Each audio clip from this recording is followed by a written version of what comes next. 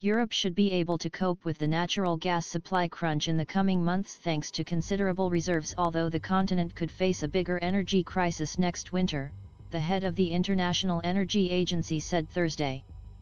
Fatih Birol said that, barring unforeseen events, Europe will go through this winter with some economic and social headaches, bruises here and there as a result of efforts to wean itself off Russian gas and the wider increase in energy costs resulting from the war in Ukraine. Next winter will be more difficult than this winter, he said. Birol cited the fact that Russian gas supplies to Europe may end completely next year, while China's demand for liquefied natural gas looks set to rebound as its economy recovers from the pandemic. Meanwhile, the IEA projects new gas capacity coming online in 2023 to be the lowest in 2 decades, he said. This is the reason Europe needs to prepare today for next year, Birol said, adding that solidarity among European nations was key.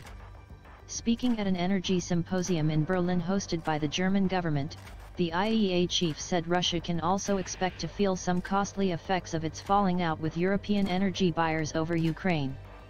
With 75% of Russia's gas exports and 55% of its oil going to Europe before the war, Moscow needs to find new markets for its output, he said. Birol called it completely wrong to assume Russia will simply deliver to Asia, noting that pipelines through Siberia would take a decade to build and oil tankers need 10 times longer to reach clients in the East than in Europe. Additionally, the departure of specialized oil and gas technology companies from Russia due to the sanctions means production at challenging extraction sites is likely to fall. Russia is set to lose the energy battle big time, Birol said, adding that the IEA has calculated Moscow will lose about $1 trillion in revenue by 2030 because of its war in Ukraine. While noting that the energy crisis also has severe impacts on developing nations, Birol said it would help speed up the transition to alternatives to fossil fuels.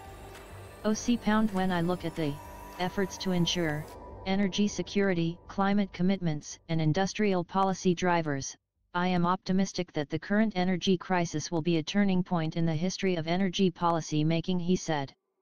Still, this will require a 5-fold increase in clean energy investments compared to today, said Birol.